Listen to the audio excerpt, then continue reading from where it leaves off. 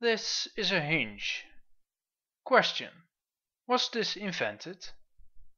Yes, obviously. But why do we know? Well, this hinge has a purpose. It is arranged for that purpose.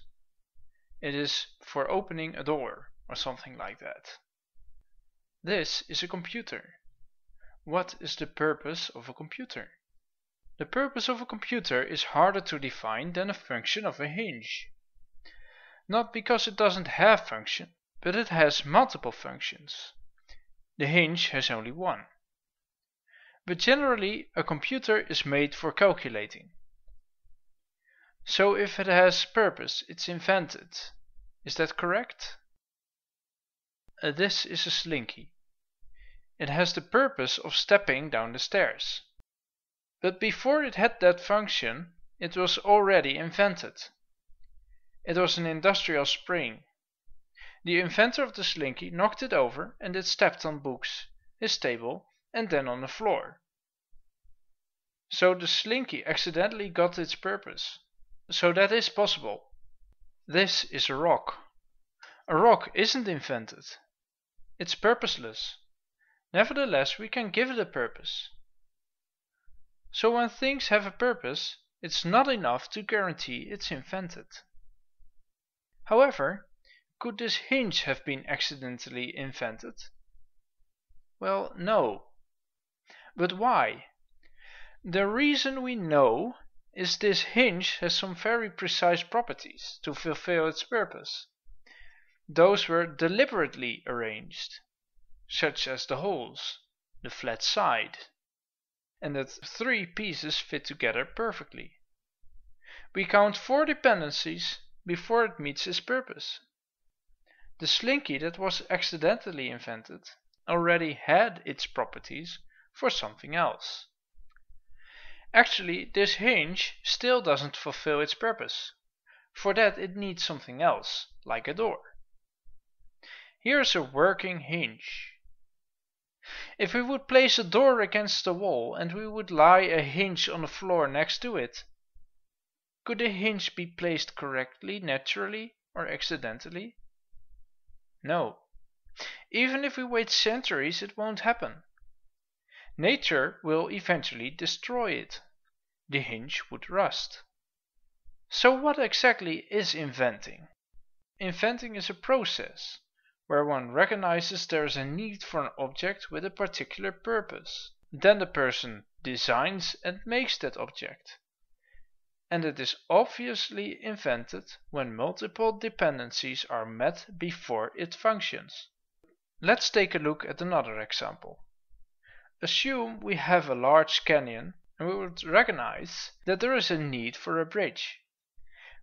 We could just add a concrete slab there and problem solved. But if the gap is too large, it won't hold. So we have to think of something more clever. We can put 2 poles on each side, then we can tie that to the ground, and next we can build a part of the bridge and tie that to the poles as well. And then we can add the last part and also tie that to the poles. This bridge is invented. And it could not have been not invented. Could nature solve this problem as well? Oh yes. Look, a bridge. Which of these 2 is better? Well, it's the invented bridge. The one on the right is not even a bridge. It just destroyed the canyon. It even blocks the water. Eventually the water might even flow over this and it couldn't be used as a bridge anymore. But the invented bridge, before it is complete, is useless. Nobody can pass the canyon on this almost complete bridge. This is how we can recognize inventions. There is a guarantee. The invented bridge has 5 precise dependencies before it works. The natural bridge has only 1. When something has a lot of dependencies before it works, it cannot be not invented. We can also edit objects that are already invented. we can tune them to make them perform better. Tuning isn't required, it's just optimizing it for a particular purpose. Every addition has a slight effect of improvement, and it keeps on working while it's being modified. But there's also a limit to what can be considered tuning. These two cars look identical from the outside, but they are very not. The left car drives on petrol, and the right car drives on electricity. Can we consider this tuning? No, we can't. We can't modify the engine one step at a time to make it drive on electricity instead of petrol. During the modification, it doesn't work. We need to replace the entire engine at once. So the electric engine is a completely different invention than the petrol engine. Any intermediate doesn't work. Even a hybrid car, that's a car that has both a petrol engine and an electric engine, doesn't work with two half engines. It has two complete engines. Half engines don't do anything, and so you can't see that on the outside. Next, can you tune a car into an airplane? Well, that's doubtful. But can you accidentally tune your car into an airplane when you did not intend to do so? No, that's impossible. Even if your car would come off the ground somehow, you can't control it in the air when you haven't designed something for that. You'd probably just crash. It can't be considered an airplane. A lot of inventions are a combination of multiple inventions. A wheel on a car is an invention on its own. And even though the car and the wheelbarrow are two completely different inventions, the design of their wheels are the same. Why do we use the same design for the wheel of a wheelbarrow and a car? And why don't we give a wheelbarrow square wheels? Well, because it doesn't work. Is 4:55:03. Adriaan, ik heb een wekkerradio gemaakt die kan praten. Zie, dat is geen wekkerradio die kan praten. Wat dan? Dat is een robot. Wat is dat niet? Een fotocopie. Wat staat erop? Dat lijkt zoiets als een steen met eigenaardige tekens erop, hè? Of course, this is fantasy. Putting a clock on a radio doesn't invent a robot.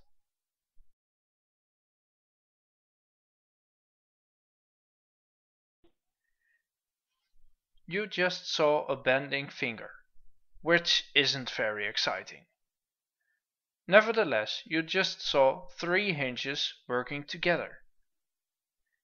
An interesting thing about fingers is that the muscles are not in your hand. There are only tendons there. It works like a brake cable of a bike. The muscle is actually in your arm, over there. This muscle depends on blood that supplies the fuel and oxygen, and a nerve from the brain to send a signal that tells the finger to bend, and bones to make it solid and give it a useful shape, and hinges, and a digestion system to filter the right materials from food, and lungs to filter oxygen from the air, and precise fuel supplies. If one is missing, this just doesn't work. Without one of these, you cannot bend your finger, and there wouldn't be much purpose to it if we couldn't bend our fingers back again. We can explain how this all works. Scientists have figured most of this out a couple of centuries ago. Actually, they were looking for the human soul. They were looking for the Maker. They were looking for God. While doing that, they figured out the anatomy of the human body, which made them wonder, where's God? The scientists ran into a surprise. The human body is a machine. So that means no divine power is needed to explain it. And today scientists conclude that it could have originated naturally. Interesting. Let's do that again. This is a coffee machine. It's a machine. So no defined power is needed to explain it. It can originate naturally. That last one is a wrong conclusion, at least for this machine. Actually, concluding that it is a machine is where operational science ends. The rest is historical science. We know this coffee machine was made by a company called Philips. We can take it apart to look for Philips. But if we do, we won't find Philips. So where's Philips? What were the scientists thinking? Finding God by taking apart our body? That doesn't make sense. You can't find a maker by dismantling a machine. Here you see 4 completely different machines. But they have one thing in common. They are all obviously created. Should we conclude us included? For a lot of people, this is hard to accept. Why is that? Is that because we can reproduce? Let's see. This is a drone. Engineers are currently inventing drones that can 3D print new drones during their missions. So they will be able to reproduce. Still, the first one must be invented. So that's not the point. So what is the problem? Well, these machines are man-made. The first human being, also a machine, was not man-made. So there's the problem. This is the point where creationists usually start waving with a Bible. Let's just not. We know these 3 objects are not created simply because we have the natural laws complete and we can observe these things forming without them being created. And we know these are created. We don't need a Bible to figure that out. So is there a way to tell whether or not this is created? Let's put it this way. Can nature invent? According to scientists, all life evolved. Let's see. This is a tiger, which is part of a family of rather different animals, which are probably all the result of one pair of cats. We can actually observe animals changing over time. And we call that evolution. So in that sense, we can say that evolution is a fact. That means we see evolution occurring today. That is operational science. But what exactly is evolution capable of? Let's take a look at that in detail. Look at these dogs. Just like the cats, they differ a lot. But a lot of this is due to breeding. Some dog races are deliberately bred by humans to make them very suitable for a particular purpose. Nature can do that too. That is called natural selection. One kind of animal can change into a great variety. Then nature can accidentally select based on a particular purpose. It's a bit like the slinky. Nature can accidentally select a purpose to something that was not intended to fulfill that purpose. But at the same time, it reduces variety. We can consider natural selection natural breeding. So scientists describe evolution as a combination of random mutations plus natural selection. Then we can ask the question, what is the limit of evolution?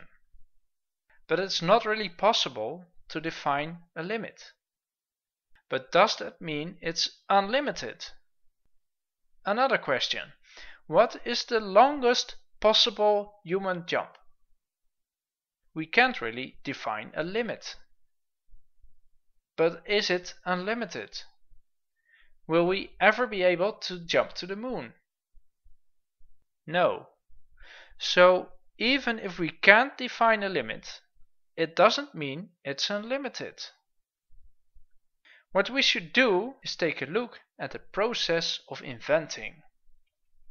What happens when you keep on breeding bears to make them fit for a very cold environment? Will they become penguins? No. Bears have changed into polar bears. Penguins also changed.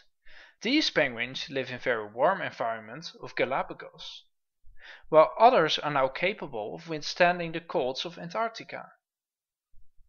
For these animals, nature was able to select the best fitting ones.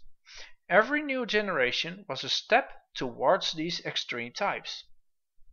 So nature was able to recognize the improvements. So there we see the result of natural selection. It is natural breeding. In terms of inventing, this is tuning. Which came first, the chicken or the egg? Why is this question asked so often? It is because of circular dependencies. The chicken is dependent on the egg, and the egg is dependent on the chicken. So which evolved first? We see more of these circular dependencies in nature. Even in the tiniest form of life we can see that. DNA is dependent on the cell that holds it. RNA is dependent on the DNA that codes it. Proteins are dependent on RNA that translates into it. And cells are built from proteins. So which came first? And why did it accidentally get a purpose? This still hasn't been figured out. We also have examples in nature of multiple dependencies. Blood clotting looks simple, but it is dependent on many different elements in our blood. If one is missing, it won't work. This is similar to the example of the bridge. So in this case, tuning won't do. Blood clotting is an invention. In this case, nature could not have seen any improvement until the invention was complete. Natural selection is insufficient to explain it. Another example. This is a bull. Just like all other land mammals, it has its testicles hanging outside its body. That has a purpose. They must be slightly below body temperature in order to function properly. But whales are supposed to have evolved from land mammals, but it doesn't have its testicles hanging outside its body. That's because the water is too cold for that to work. So the whale has its testicles inside its body. But still it has to be cooled down in order to work. It has a blood vessel that goes to its tail. Then it makes a few turns there to cool down the blood to the right temperature. And then it goes a long way back to its testicles. Over there, the blood vessel is twisted around its testicles to cool them down to exactly the right temperature. That's 4 dependencies. It really is a completely different invention, and any intermediate doesn't work. So we can consider evolution tuning, but inventing is not the same as tuning. We see lots of inventions in nature. When there are multiple dependencies before it works, nature cannot recognize improvement, and so natural selection could not be the answer. So the sentence evolution is a fact means we see natural tuning. It doesn't mean anything more. It's not a fact that evolution can form life from scratch, or that we evolved from a single-celled organism. There simply isn't evidence for that. Survival of the fittest is not the point. Arrival of the fittest is the problem.